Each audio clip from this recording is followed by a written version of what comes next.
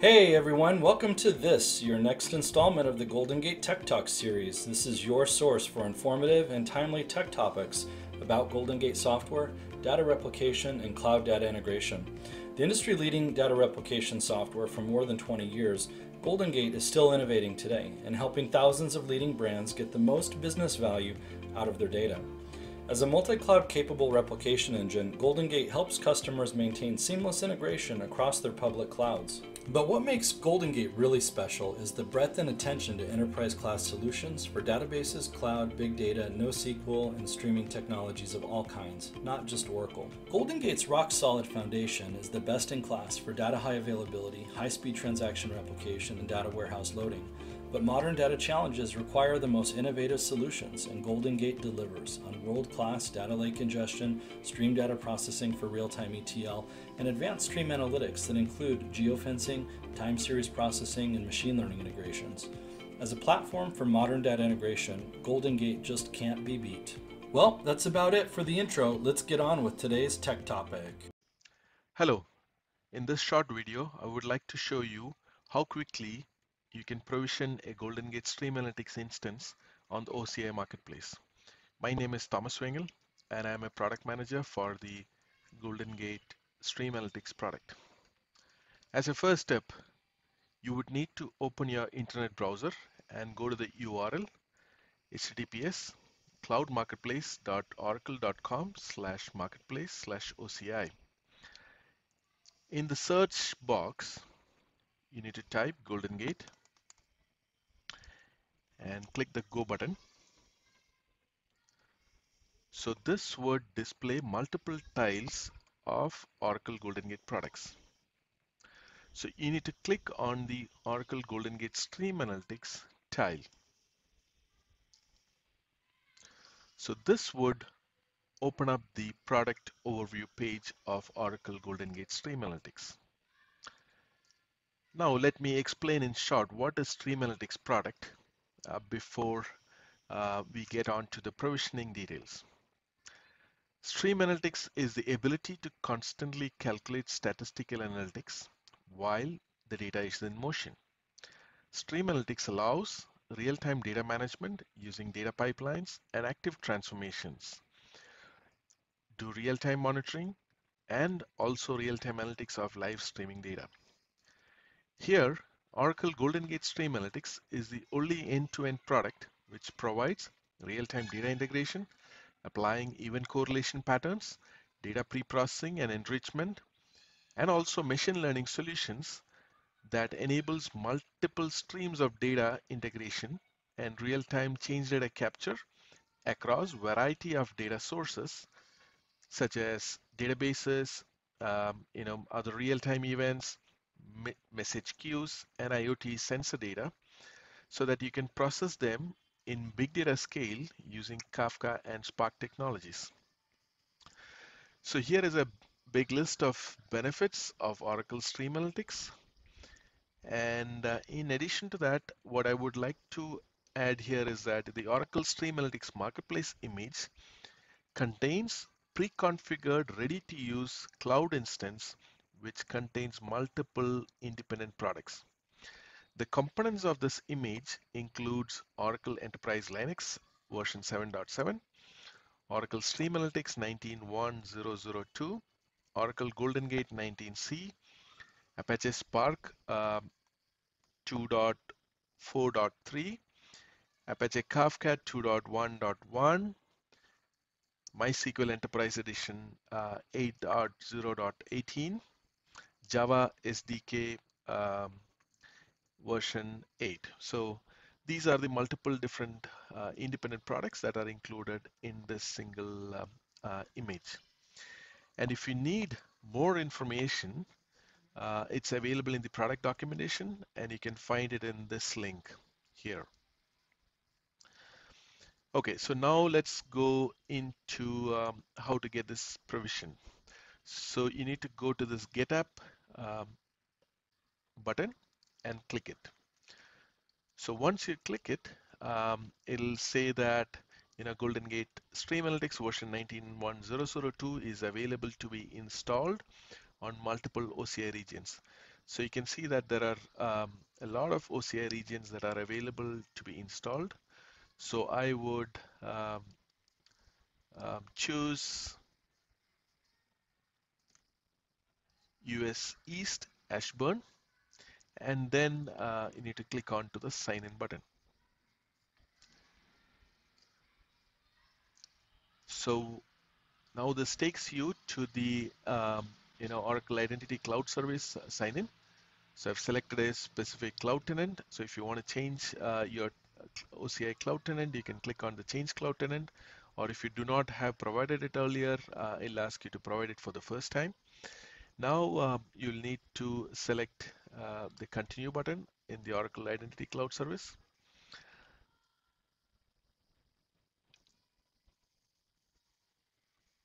So this will open up the detailed OCI marketplace image for provisioning along with the stack. So so this has the details about version when it was released. The standard version is available for 30 days trial, and the promotional version is available for existing cloud customers um, who have been a previous cloud customer with Oracle prior to May 2019, or if they have Oracle customers who have Oracle GoldenGate for Big Data licenses for on-prem.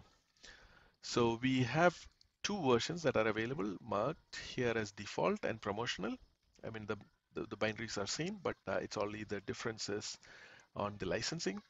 So default will take you to the standard Oracle terms and conditions. So you can take a look at the terms and conditions. If not, you could choose the promotional if you are so the promotional conditions are mentioned in the agreement here. So you represent that you have an active entitlement of Oracle Pass IAS Universal Credit services as of May 31st. So these customers could use this promotion scheme, or you are replicating to Oracle Cloud Service as the Oracle Pass and IAS Universal Credits. So they'll also have a privilege to use this service um, free until December 2020. Okay, so I'm going to provision a default service. Now what I need to do is I need to select my compartment. So I'm going to select my compartment here, and I select the checkbox and I click Launch Stack. So once I click Launch Stack, it'll give a default name, and you can change the name if you want. I'm going to choose the default name as it is.